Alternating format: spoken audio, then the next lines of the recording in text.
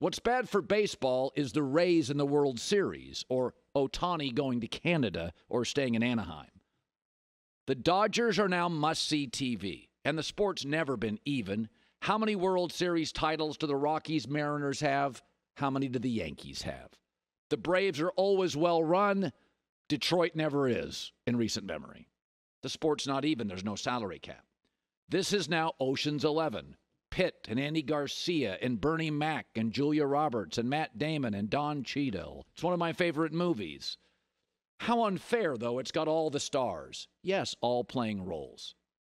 There's no guarantee the Dodgers even win a single World Series. Baseball's quirky. The season lasts forever.